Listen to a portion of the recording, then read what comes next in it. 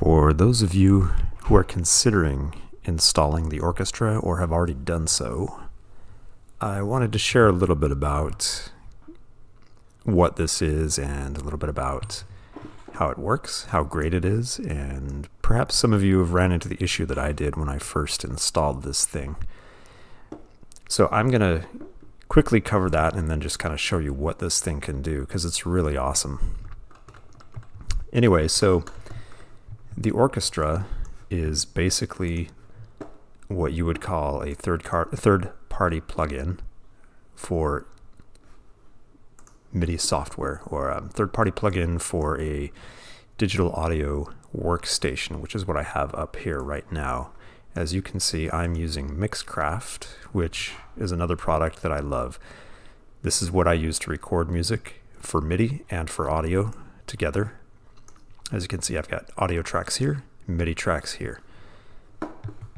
The Orchestra is a sample-based MIDI VST instrument. So it's basically a virtual instrument that's based on samples, and it uses the MIDI to, and basically MIDI, of course, for those of you who don't know, is hooking up your digital piano or your keyboard to the software that I'm using here and allowing the two to talk to each other.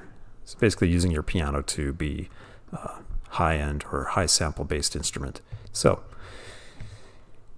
with that said, if you purchase the Orchestra, one of the main issues that I ran into, first of all, their instructions are pretty good, but there was a major issue that took me a long time to figure out. I even ended up contacting, what's the company called? Native Instruments, and opened a ticket with them and everything like that. But the main issue was that when following their instructions, what they didn't tell me is that it didn't extract. I think it's about right here, this step here, for some reason it wasn't giving me an install button. So when you get down to this step here, so you enter in your key and all that stuff, you follow their instructions, which are pretty good, but right here, right about here, I think, is where this button was grayed out. So it wasn't allowing me to install it.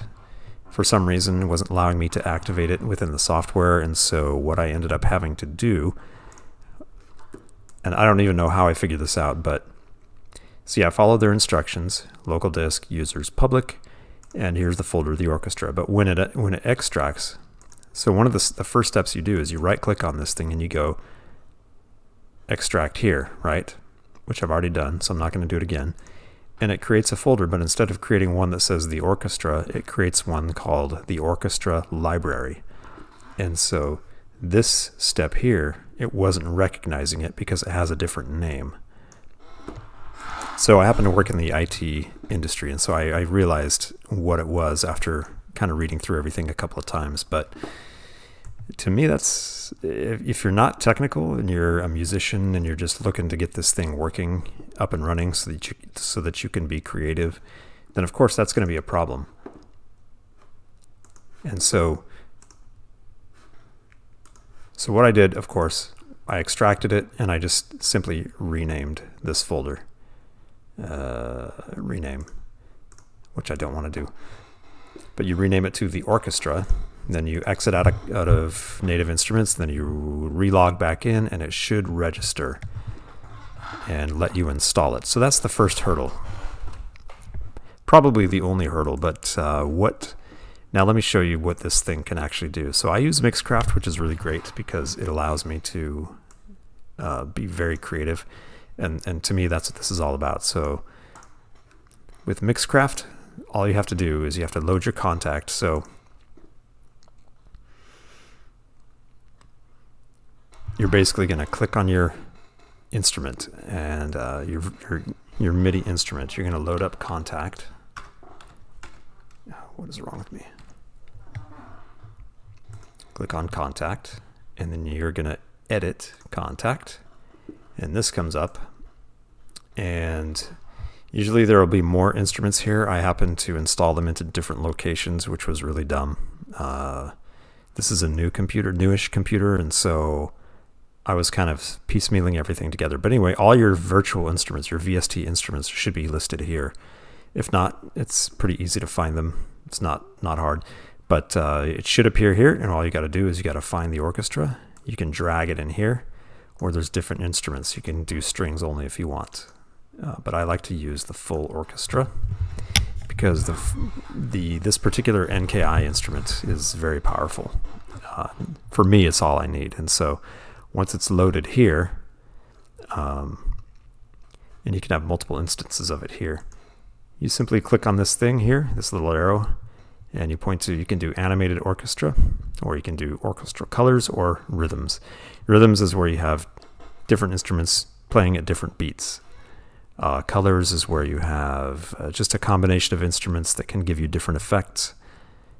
And then you have animated orchestra, which is like a whole orchestra doing a lot of different things. So for example, let's take this and let's go Brewing Mischief, and let's just see what it can do. Let's just have some fun with it.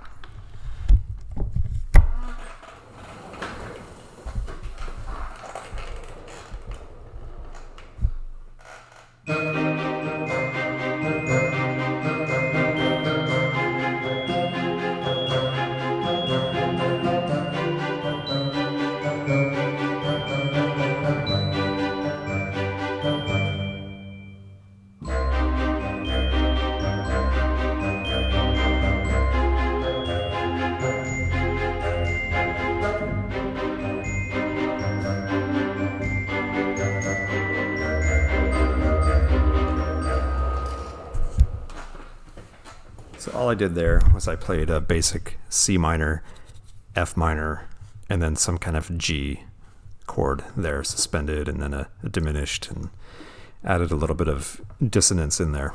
So very fun to use the animated orchestra.